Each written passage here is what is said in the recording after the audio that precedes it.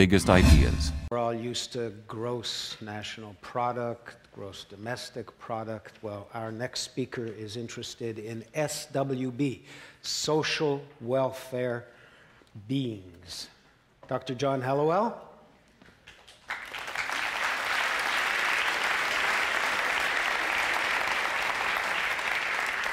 John's making an effort to introduce these rather more emotional calculations into the dry science of economics. Do I have it right? You have it. Okay, and before I leave the stage, I actually have a question for you. Shoot. If you want to introduce happiness into the equation, do you also introduce the opposite? When forced. All right. Are you happy?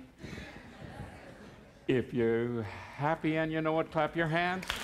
If you're happy and you know it, clap your hands. If you're happy and you know it and you really want to show it and you want to have lunch soon, clap your hands.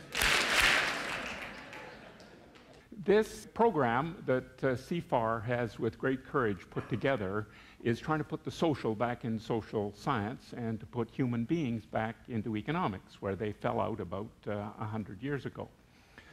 So the assumption in economics has been that people are self-interested, rational calculators with full knowledge of the environment around them, and they do these rational calculations to maximize their own self-interest. Well, that's wrong in psychological terms in about 5 directions. The team that's been put together is of psychologists, sociologists, political scientists, and economists trying to going back to the fundamentals. Let's find out how people actually behave, and then see what implications the behavior of real people has for the social sciences that differs from what we learn from looking at other things. There are 3 strands of this that I'm going to tell you a little bit about today. The question I was asking you at the beginning, and you answered so happily, is in fact the question we ask of people all over the world in a slightly more formal way and treat the answers seriously.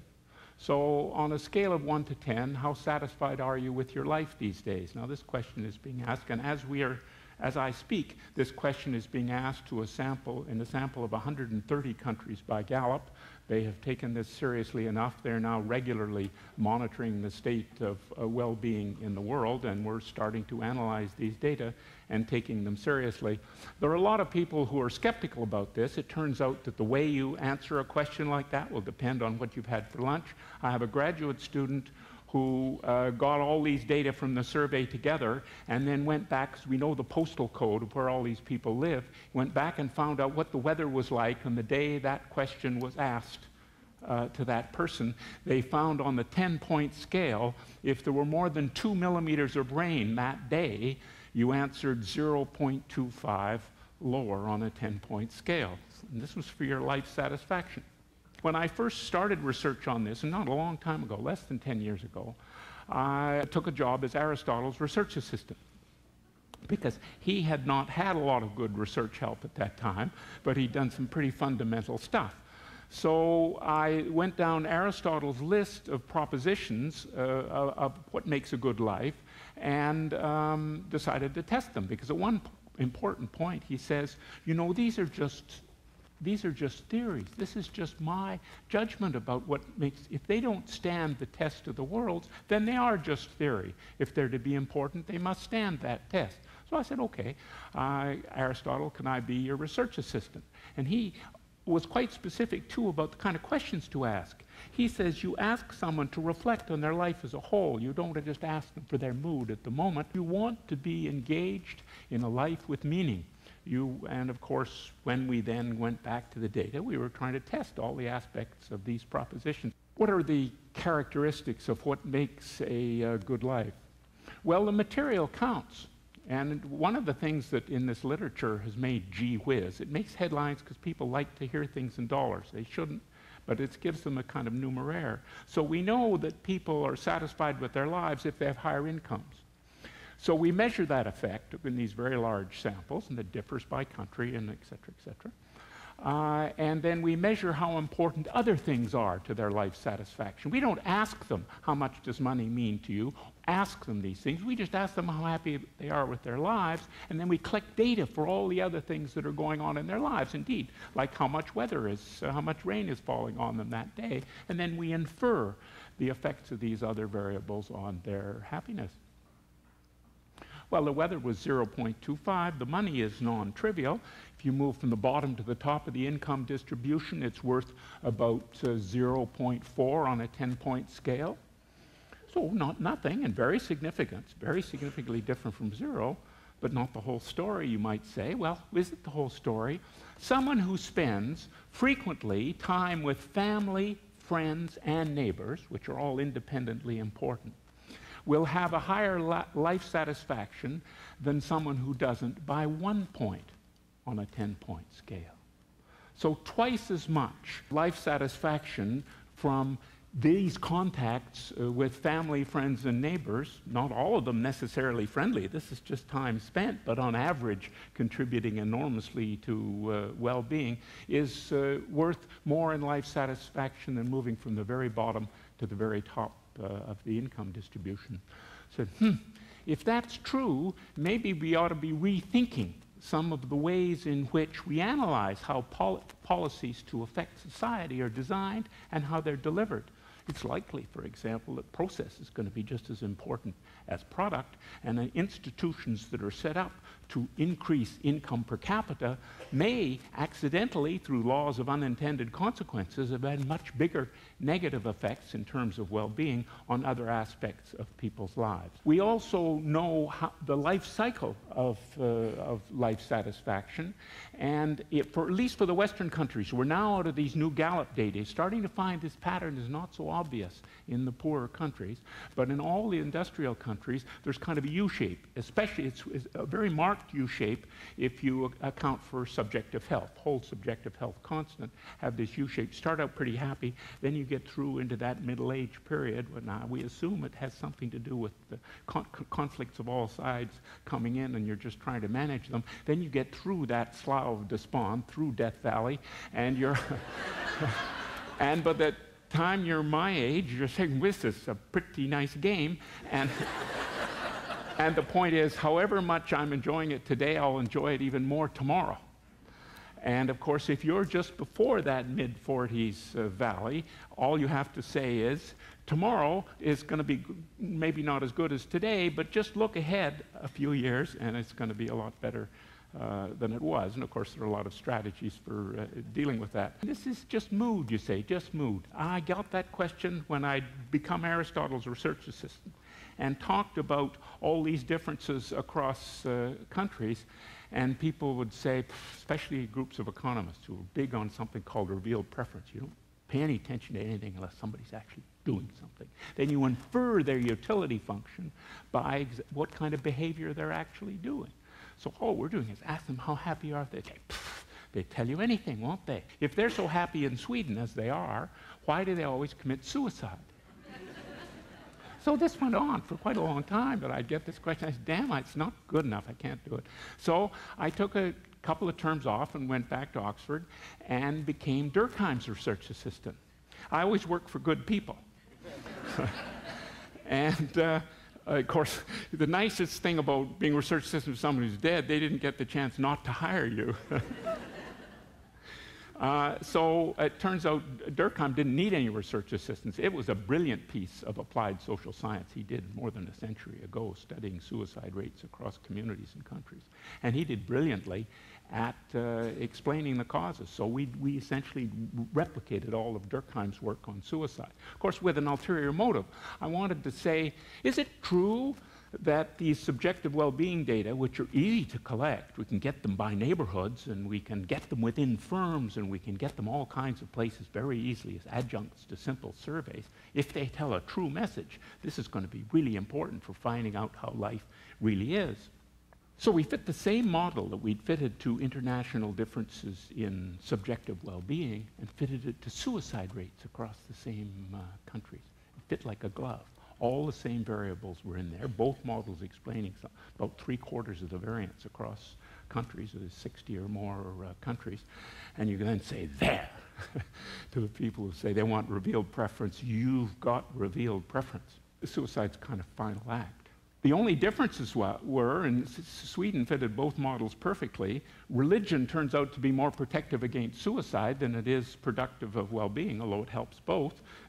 Sweden is very low in belief in God. Divorce is even worse for suicide than it is for life satisfaction, and Sweden is very high on divorce rates. The quality of government is enormously important in explaining international differences in life satisfaction. But doesn't matter so much for suicide. And Sweden's very high on the quality of government. So that explains why same model fits with different coefficients. Sweden fits both models perfectly. Swedish puzzle is over. Moving up 1 point on a 10-point scale of trust in the workplace has the life satisfaction equivalent of a 40% change in income. This is a talk on SWB, which is subjective well-being. Why do I get involved with suicide? I told you one way, but an economist, one of the other phenomena we're discovering, if I'd showed you this map of subjective well-being across neighborhoods in Toronto, there's no correlation with income per capita across those same neighborhoods.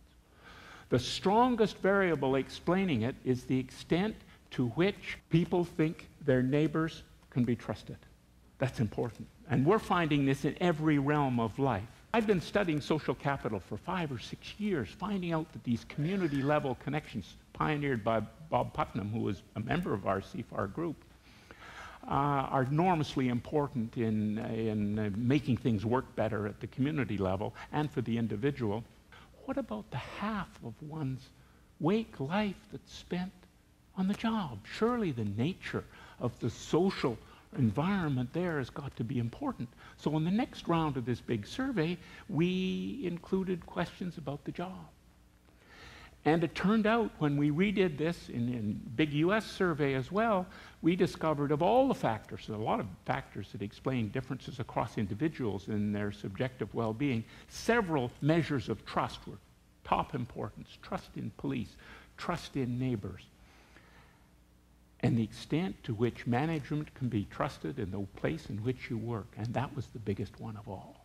You can then figure out how much your income matters to you. You can figure out how much the trust in the workplace matters, and you get something called compensating differentials, right?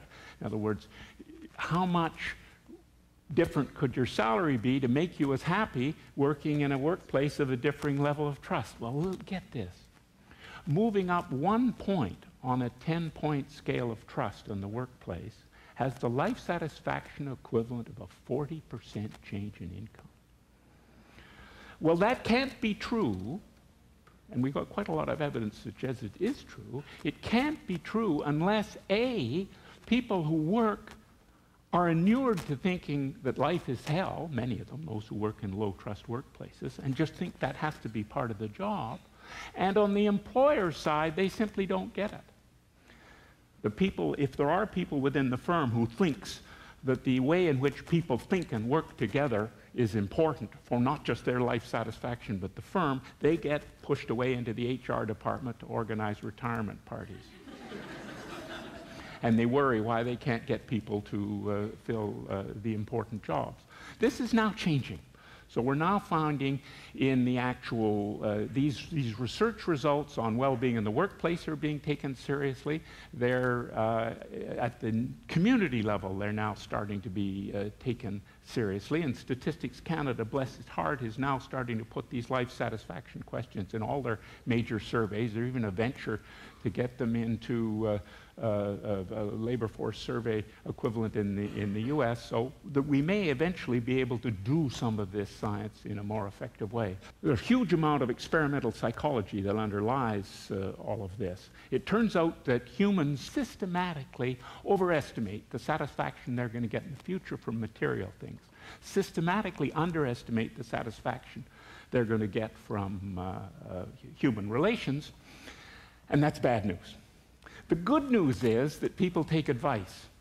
Now, the bad way of interpreting that is everything's context dependent, which is true, but it really means that if people are put in an environment that gives them the right kind of advice, they'll end up being happier. In other words, not immutable, this decision-making error. It can be corrected, but it needs regular support. Interesting thing was, if they started paying people according to a higher score, they stopped cheating. That's exactly against what the economists would say, right? But it's an identity question, right? He says, this was just rounding up. I'm not going to cheat. And when it came to look like they were cheating because they were getting something out of it for themselves, they said, no, that's not me. But even more important was, there's a salience. What do you sort of tell people, what kind of environment you put them in before they give them the test? If they asked them to meditate on the 10 Commandments before they did the test, the cheating disappeared.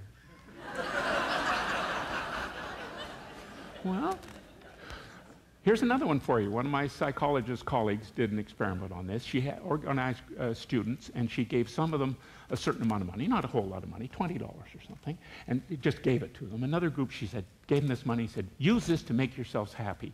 And the third group, she said, use this money to spend some more time with your family and your friends. And then she interviewed them all the next morning.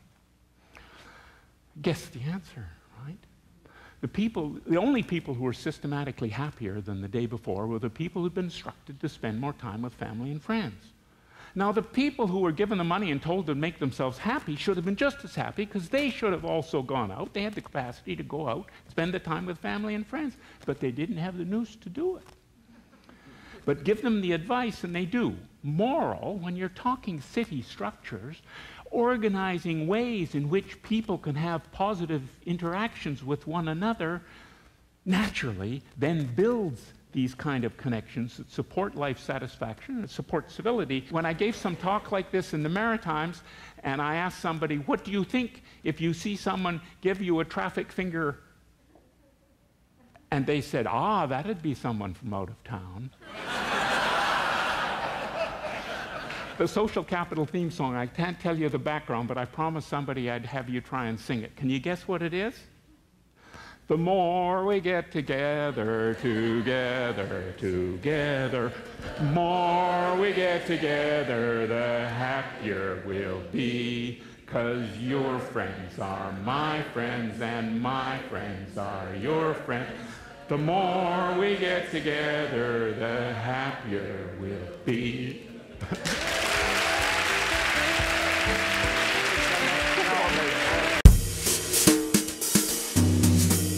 Get the latest Idealist news, presenter information, and watch streaming video at www.ideacityonline.com.